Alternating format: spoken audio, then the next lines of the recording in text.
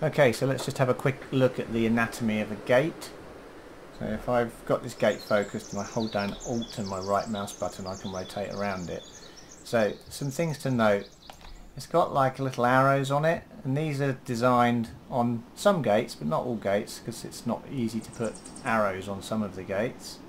But on most gates you'll find that there are arrows pointing in the direction that they're supposed to be orientated. So you're supposed to fly through this gate from the left over here to the right. And this little pad here is if you were to crash after flying through this gate, this is where you would get reset to. And that's why the gates are directional, because you want to be reset here pointing away from the gate. So you need to know what direction the gate needs to point.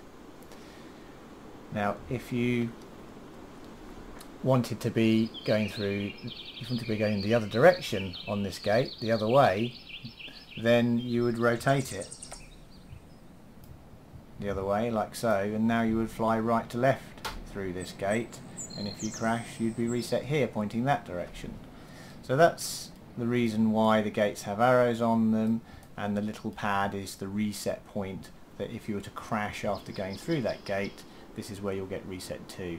Now obviously you can cause problems that if you were to sink this into the ground like that, if you reset now, you would reset your quad under the ground, and this gate would no longer function in a race effectively, because you would be resetting players under the ground and they wouldn't be able to get back up through the ground, they would hit it and crash again.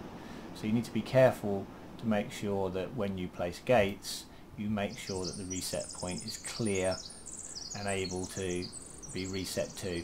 And when we reset to this point, we actually reset in a circle around it with up to 7 quads. So you need to be careful that there is enough space around this reset point and that it isn't obstructed in some way. Okay, and that's pretty much the anatomy of a gate.